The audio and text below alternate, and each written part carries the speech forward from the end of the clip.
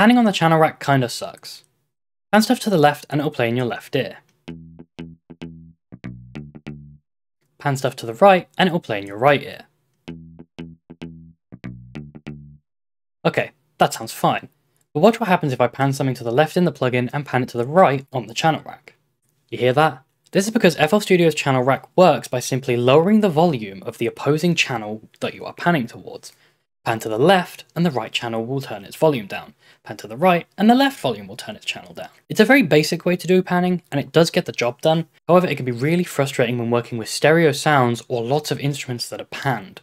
And that's why I propose that ImageLine should add an option to change the pan knob to control MIDI CC10 in the plugin you have selected, as this is a universal CC that controls panning. Here I'll use it to control the panning of Mutineer.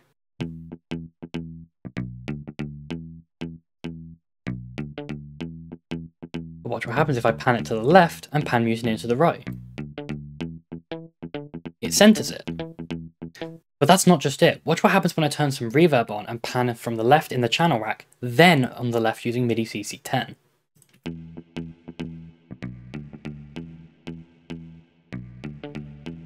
Notice how the panning there makes the reverb unnaturally go and stick in only the left ear, leaving the right ear entirely. Now look at CC10.